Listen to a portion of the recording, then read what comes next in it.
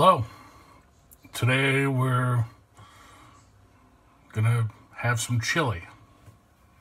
Now, chili is a form of soup, or depending on who you talk to, it's a form of stew. But typically, there's ground beef, tomatoes, tomato juice, and beans are controversial. Some people say it's the epitome of chili. Some say it has no place in chili.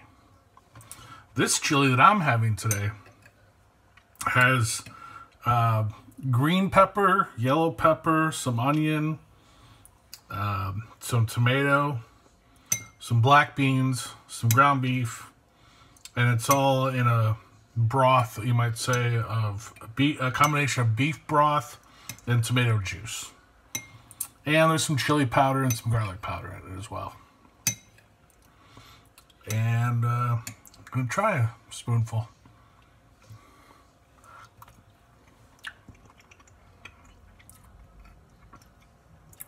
And it's good.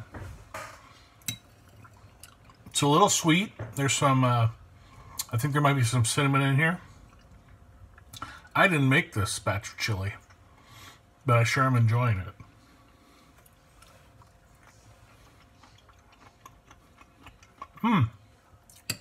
Now, it's only been cooking on the stove for a couple hours, so there's still time for it to develop more flavor.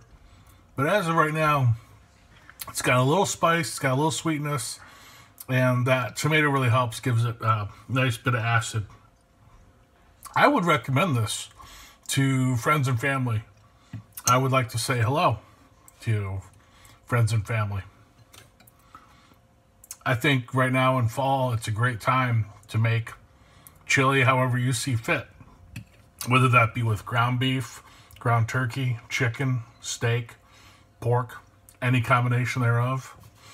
I think the only thing that matters is fun.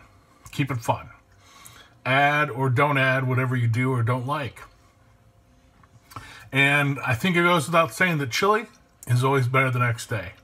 Give it time for those flavors to really marry and marinate. Well, thanks for watching. Don't forget to subscribe, like the channel, hit the bell as well.